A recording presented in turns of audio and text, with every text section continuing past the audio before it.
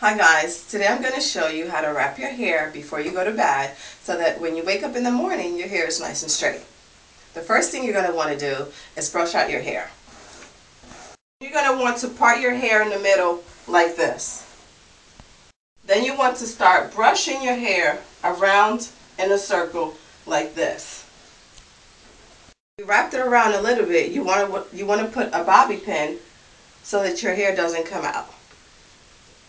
You're just going to continue to wrap your hair around and around until you get to the end and there's no more hair to wrap. It's going to end up like this all the way around. It's not the perfect circle that you get at the salon, but it does the job. I did this because a lot of people ask, how do you keep your hair straight? You know, sleep in it.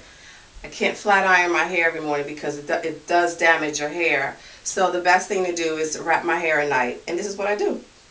Hope you enjoy it and you can use it. Thank you.